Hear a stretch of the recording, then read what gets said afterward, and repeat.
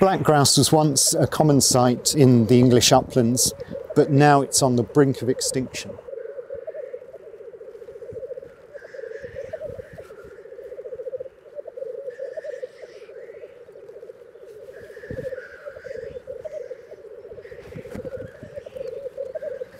They're such an amazing species, you know, that bubbling call when the males are lekking. You know, it's a unique part of that upland landscape. They're just one of the best wildlife spectacles that you'll see in this country, and they're also an indicator species of these high quality upland landscapes that we have here.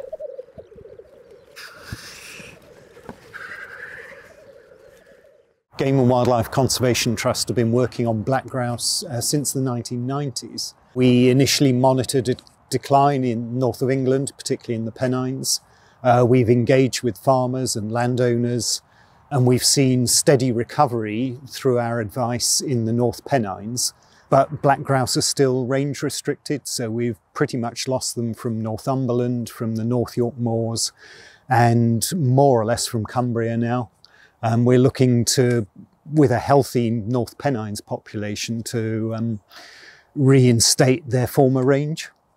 So we've got some funding currently that's due to expire from Natural England through their species recovery programme, and we're looking to translocate some of those birds from Teesdale, Weardale down to the North York Moors. We've been working with landowners there to improve habitats, make sure all the measures are in place so that we can, you know, build up a healthy population back there again.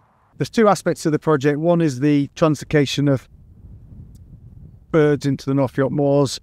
The second aspect of it is looking more detailed into the breeding ecology of black grouse here in the North Pennines.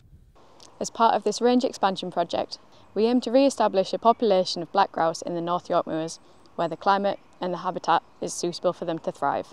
If this conservation translocation is successful, which we hope it will be, this will be the first time black grouse are bred in the North York Moors for almost 200 years. So using GPS tags, we're able to measure habitat use, the movements of birds, how long they survive, where they go to lek, and even attendance patterns by different females, number of breeding attempts, where they nest. So we really get a great deal of data that we just couldn't get in any other way. And the future of black grouse in the uplands really depends on us having this detailed understanding so that we can inform land management. Your donation will directly support this habitat restoration, but in the shorter term, just enable us to get out there and tag more birds so that we can secure the future for black grouse. Every donation, big or small, helps us get one step closer to conserving this iconic species.